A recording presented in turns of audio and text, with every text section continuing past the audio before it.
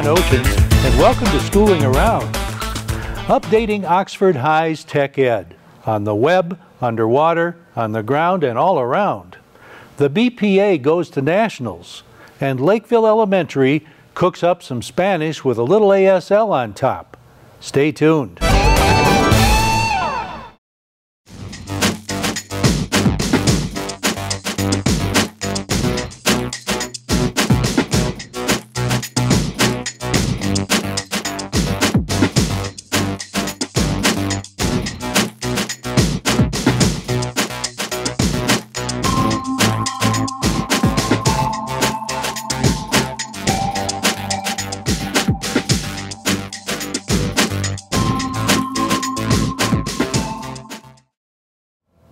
As career ed training goes, tech ed is a big deal these days. Hardly anything runs without some kind of computerization, and keeping up with the latest classes is like keeping up with the latest iPhone. We checked in with Oxford High's CTE coordinator, Lisa Butts, who updates our memory chip. Okay, well currently in Career and Tech Ed here at Oxford High School we have 7 state-approved programs, and we're looking in the future to add a few more programs and kind of strengthen and broaden what the Career and Tech Ed programs that we have here at the high school. Currently we have broadcast news, engineering, programming, IT, marketing, auto, and finance. And we are currently going through the state-approved process to have our mechatronics program state-approved. We will be one of very few high schools in Oakland County to have a in-school mechatronics program. Just what is that? So mechatronics is somewhat of a branch of engineering. So we do have a general engineering program, but mechatronics is more of the robotic side of it. Currently, the state is funding our programs based off of a hot jobs list, if you will, or hot jobs for the future list. And mechatronics is actually higher than general engineering on the latest hot jobs list. So we were already running that program, had already spent money having everything that we need in order to successfully run a mechatronics program. We just hadn't gone through the state approval process, and so we're currently doing that right now. One of the requirements for our CTE programs is that we must have a CTSO, a career technical student organization, that the students are able to take what they learn in the classroom and then compete out in you can compete out in the industry, and you can compete out with other high schools at the local, state, and national, or in sometimes robotics calls it the world level, if you will. So within all of those 7 programs that we just discussed, each of those programs either has its own CTSO or falls under the umbrella of a CTSO. So for example, our marketing program has DECA. So I'm sure you've heard about the DECA program, so that we have a lot of success with that program as well.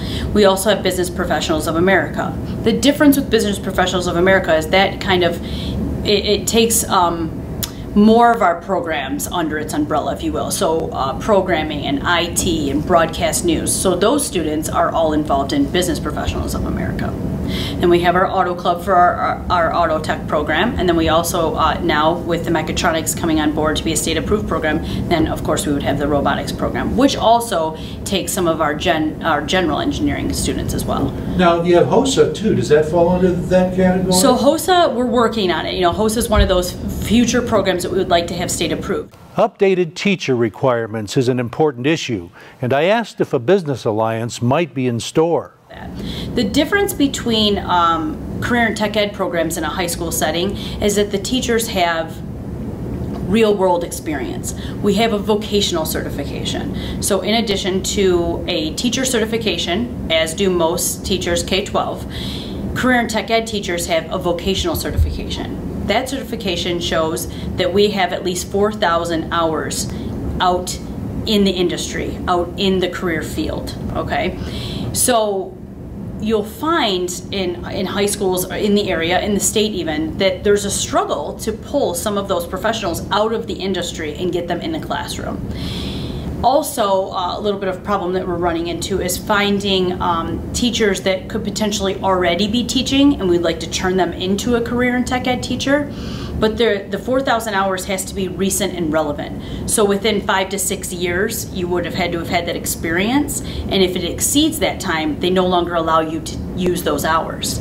So the options would be teach at the post-secondary level, get an additional job, you know, find ways to make those hours recent and relevant. So the hope is that the state would loosen that a bit so that we can have more teachers become certified, because right now there's a shortage in a lot of areas. Yes. And we've talked about what are some creative ways that we can get this experience for our teachers. We want the best of the best in the classroom to be able to prepare our kids for those jobs right when they leave high school. Not everyone is college ready, so we would like them to be prepared to go directly into the workforce. So how can we best do that? The answer is to work with those who are already doing it, get the experience, our teachers get the experience that they need in order to teach our students to be ready. So we've had that discussion, but it all falls back on the state requirements, what the state is allowing to happen, and those are all in the works as well. One of our classes is clearly all wet. More in a moment. Canine Stray Rescue is Oxford's own local dog rescue. Call them at 248-628-0435 or go to their website dogsaver.org and click on the Canine Stray Rescue League link. If you're talking career technical ed, sooner or later robotics comes into play. Some of it is really underwater. Teacher Phil Kimmel is in charge of that. This is our underwater robotics class. What these students are working on right now is every couple of weeks we get a new design challenge. And this particular design challenge has the students picking up ping pong balls on the top of the surface of the pool, and then they have to take them down underneath the water about 5 or 6 feet and then release the ping pong balls into a submerged Rubbermaid tub that would be hanging upside down underneath the water. So they're figuring out right now where do they want to place their motors for the best drive capabilities. They're figuring out what type of netting they might want to use for collection of ping pong balls, and just kind of overall analyzing what's going to happen as they drive through this challenge. No, this is actually a class that we've had for a long time, and in the future now what's going to be happening, we will be turning this class into a class called Mechatronics, and Mechatronics is a study of mechanical engineering, electrical engineering, computer aided design, computer programming, and we're going to kind of all roll it all into one class. So we're going to we will still be doing the underwater robotics as part of Mechatronics, but it won't be a standalone class anymore. So it'll kind of, the students will get more mechanical engineering and design.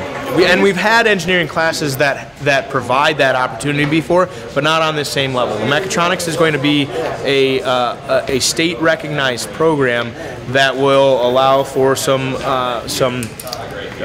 work with colleges, right, where we can take those credits and maybe pass those on along to, if we have successful completers for the program, they can take those credits and move on to a community college or whatnot. And it's also something that we've been focusing on engineering in the past, but this allows us an opportunity for A, a little bit more funding, and B, some specialized classes. The state recognizes right now that mechatronics is a growing area, career area, and so they really want to put a focus on that. Coming up for air, we find teacher Maria Wolbert in charge of Web Design 2. Well, Web Design 2 is the second course that they can take at Oxford High School. It is a semester class, and basically the students get way beyond just the general idea of design. They get into the actual CSS coding and HTML coding of a site. So they were just learning how to make it responsive, where it's compatible for mobile and then tablet and desktop view.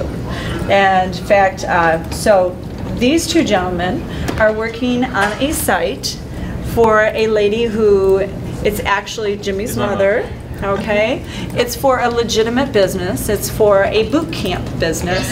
So they are creating a site for the boot camp. It's called Harvey's Boot Camp. And they met with the client. She came in, determined exactly what needed to be into the site, did layouts, did a whole 6-step process. Now they're in the process of finalizing the home page. So So maybe the gentleman can show you what they're doing and a little bit more about the site. One of the design teams is Jimmy Harvey and Eric Armbruster. My mom is a fitness instructor, so she needed like stuff about her classes. She needed a schedule. She needed like references and then like location. So we're making a site first so that people can go on the website and find all this information out. So these are the classes that she offers. And then we have how does it start? We have a little bit of background information on the home page. And then we have what are we about? And then we have a bunch of pictures on here.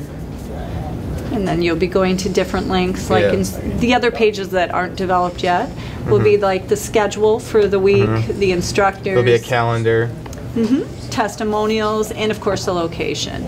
So this is just the home page thus far, and we can see how they've gotten. They're just designing it, and she really likes her purples. We're not done yet. They're not done yet, but they just started it based on what her needs and desires were for the home page. And of course, she signed a very healthy contract with you guys, right? Yeah. So when you're done with this, will you guys be able to go out into the real world and design websites for people who need them? Or hopefully, because I want to go to college and study web design too. So you're kind of getting a foot ahead in the in things, aren't you? Yeah. And you're getting college and high school credit along the way too. I wonder if there's an opportunity for early college credits for something like this. Is that?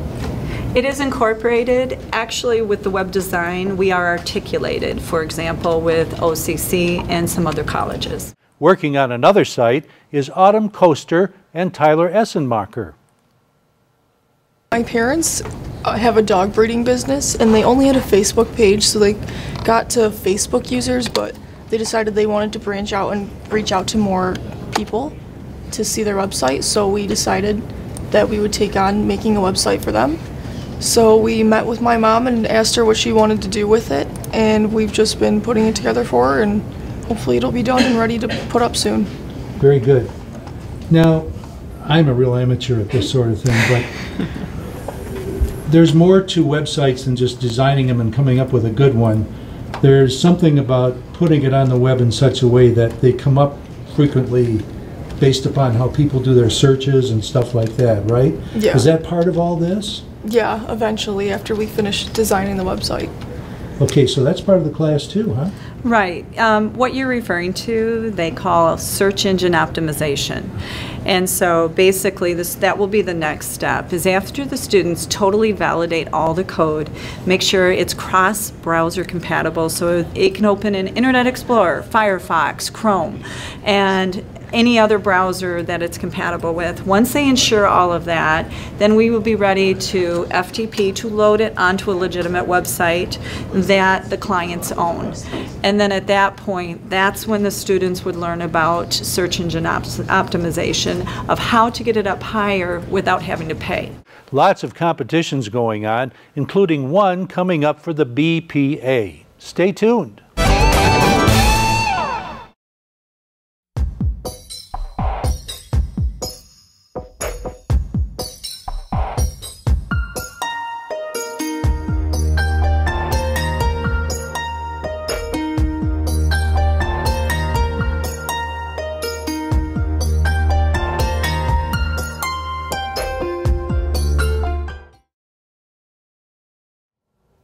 Chaz Millard is the teacher in charge of the BPA, otherwise known as the Business Professionals of America. His specialty is broadcast arts. Yeah, you get your high school grades and everything like that. We're also working on articulation agreements as well, so students will have the ability to earn college credits. So to take off like maybe 6 introduction credits from classes they would normally take if this is a field that they pursue in the future. Other things we want to look at as well as career expectations and career profiling.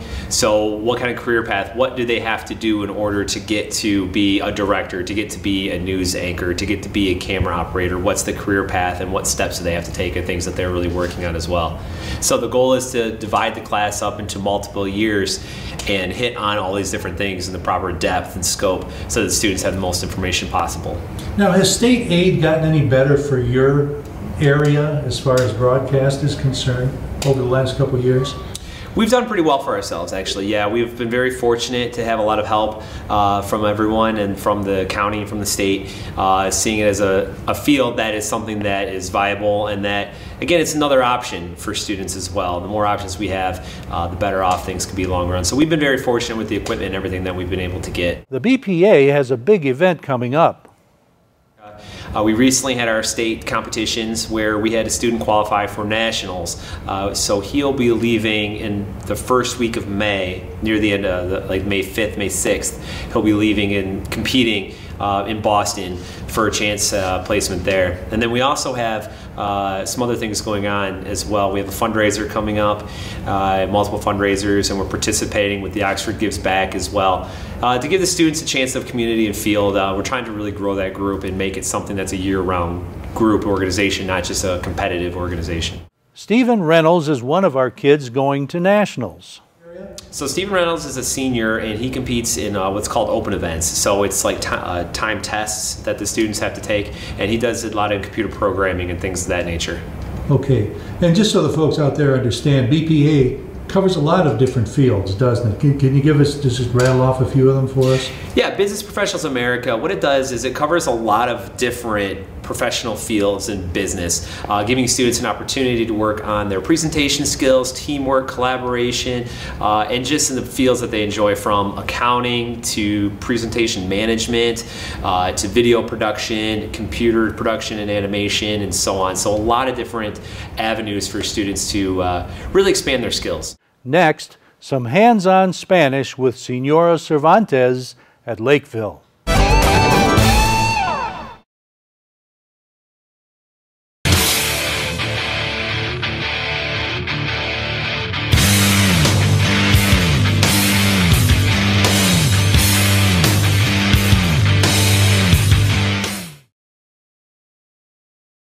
A couple of years ago, Lakeville Elementary was in need of a Spanish teacher. What they found was a real treasure. Her name is Carmen Cervantes. She teaches Spanish to kindergarten through 3rd grade. Her life has been filled with unique experiences, including teaching English to Chinese seniors while her husband was working there.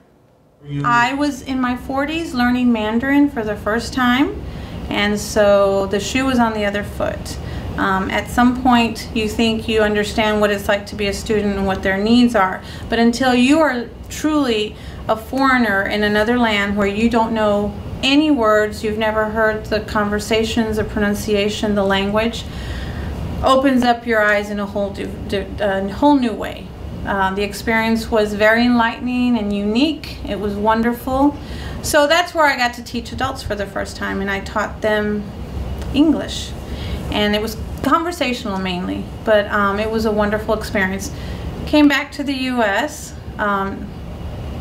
continued teaching adults English, but now it was a mixed cultural group from all over, mainly refugees, and that was in Ohio, and then we moved to Michigan, and that was 2014. Still had moving boxes in the house, and was a new empty nester, and decided, well, there's a school around the corner. This is a good time to go send in an application. The summer hiring is going to be happening, and maybe I'll just get in there and get my feet wet and do something on the side that I'll enjoy doing. One thing led to another, and October 2014 I started teaching Spanish, kinder, 1st, and 2nd grade, and that was last year. When was the first time you taught kids, elementary school kids, a foreign language? That would have been when we lived in Buffalo, New York. So that would have been for 5 years we lived in Buffalo. We left there in 2008. Right. So those 5 years prior to leaving Buffalo, I was teaching an after-school program. I was teaching Spanish to elementary school children. A mixed age. It was kinder through 5th grade, all inclusive. You've had experience teaching a language to adults. Yes. And you've had experience teaching a foreign language to kids. Yes. What is special about the methodology of teaching a foreign language to little children like this? Little children are very open-minded. They're like sponges. They're excited, they have high energy, and if you make it fun and exciting, and if you're passionate about it, they pick on that immediately. They just follow through. So to me, it's like I set the tone, and my attitude makes a big difference. So I think that's what's most exciting about teaching this age level also. Although I will say, at any age, teaching is fun when you're teaching a foreign language. I enjoy teaching beginners because they come with a clean slate and pretty much an open mind and a lot of nerves. And I like that challenge because I think knowing that they're nervous and uncomfortable and scared, I've been in their shoes. And so I can completely relate to that. And if you notice, that's why I have learned to incorporate a lot of body language, which led to incorporating an actual ASL vocabulary or tool to help reinforce what I'm teaching in the classroom. Okay, so what's different about teaching little kids? Well, I think the difference is, unless you were in my shoes and we went to China and we'd never experienced the language, most adults have some background, history, or stereotypes about a language that have already been instilled in them. So it's really hard to say you're starting from a clean slate. Little kids, a clean slate can mean a clean slate. Like, they've never heard it, they've never experienced it, they have no set stereotypes about it. It's completely a whole new world. And so you're just taking this fresh mind, and that's why I also feel my job is, it puts a little bit of the burden on me. I mean, I'm the ambassador for the Spanish language, the Spanish-speaking cultures and heritage and countries. And also I like to expand that and make them see it as, this is how you need to face everything you learn new. So we have Spanish with a little American Sign Language thrown into the mix. How did that come about? Well, when we lived in Texas, prior to Buffalo, we encountered a family who was experiencing a child with deafness. And they had never had that experience before. And frankly, we hadn't either. And so that rare experience, seeing a family go through that situation from the initial beginnings of an infant, carried through to our family. We were very close with them. And we embrace cultures and languages from the get-go. That's how our family is. But this was a very different situation. It's another language, it's a foreign language, and it's another culture. And but it's funny how we had never thought of it. You just had never experienced it in your own life. So here it was now front and center, a part of our everyday lives, because these were people we spent much daily, or at least every week we were with them.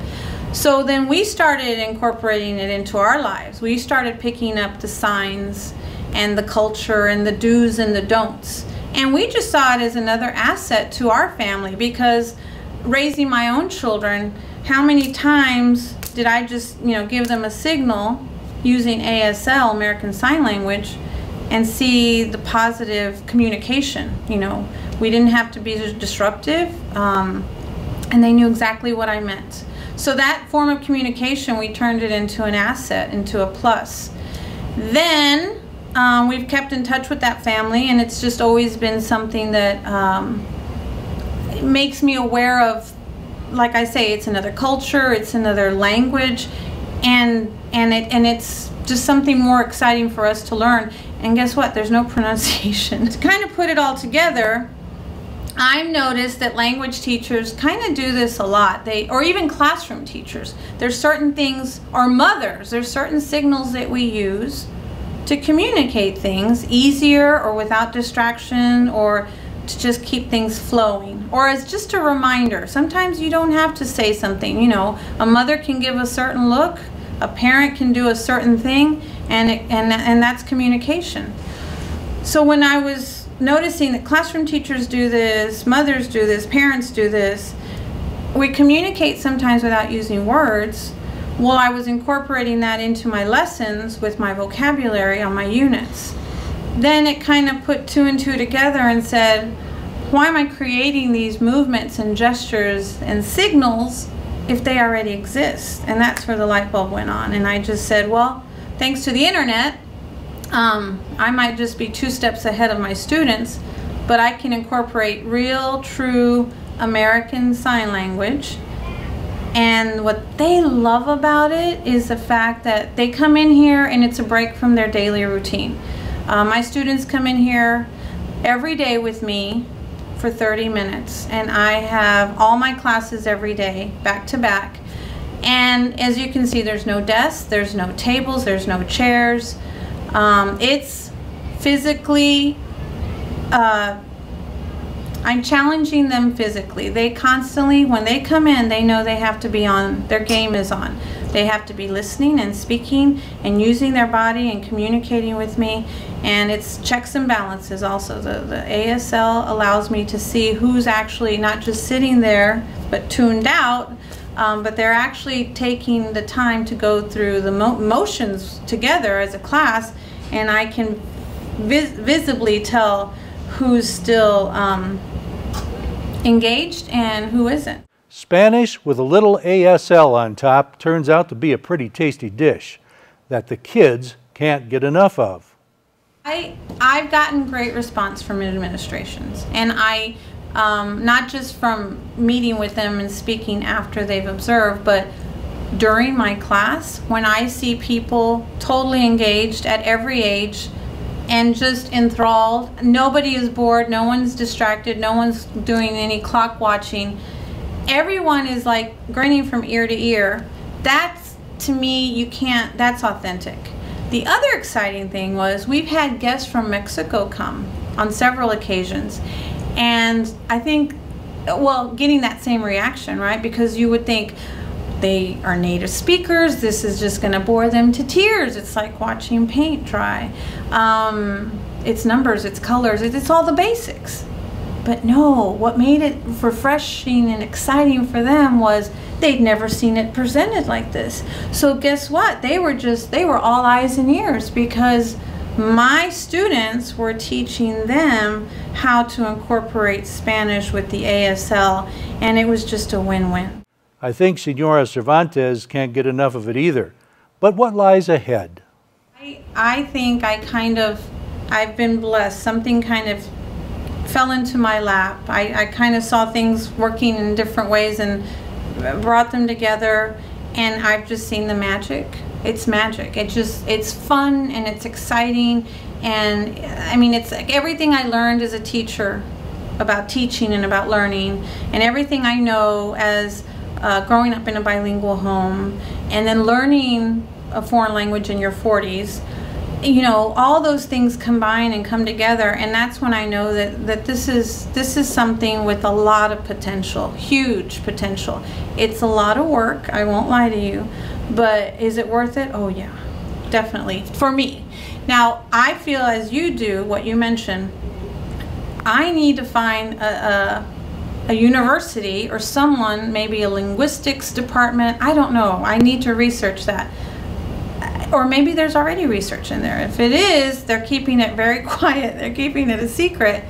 But for them, you know, like to do some real science and studies on how this is working and what it's working. Because I can show you the materials online with like how ASL, the benefits of ASL, the retention and scores go up and all kinds of things. Those facts are there. But who has studied how ASL in this environment for learning a foreign language, and then specifically this, I would say the way I'm seeing Spanish, because it has so much connection to English, you know, the cognitives and that, and then throwing in the ASL, how those just combine so nicely. You know, it's not perfect, but it's been wonderful to witness. So as we wish you hasta la vista, we would also like to say thanks to Kyle Snage at the controls Dan Zweiss at the desk, and you for watching. This is Oxford Community Television, keeping it local.